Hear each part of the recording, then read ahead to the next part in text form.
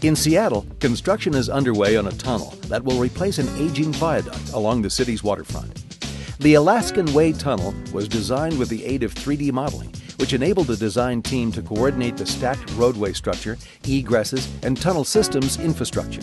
Data from multiple sources, including GIS, architectural, and civil utilities models, were combined into one integrated model that became the project's central database.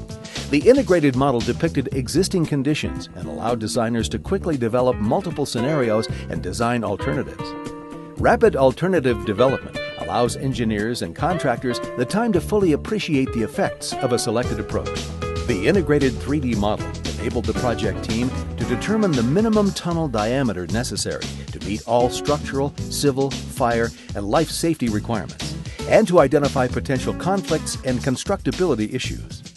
Using data from various sources, 3D visualizations depicted building foundations, utilities, and existing train, bus, and highway tunnels. The model enabled designers to demonstrate the functionality of the design and present options to support decision-making by the client.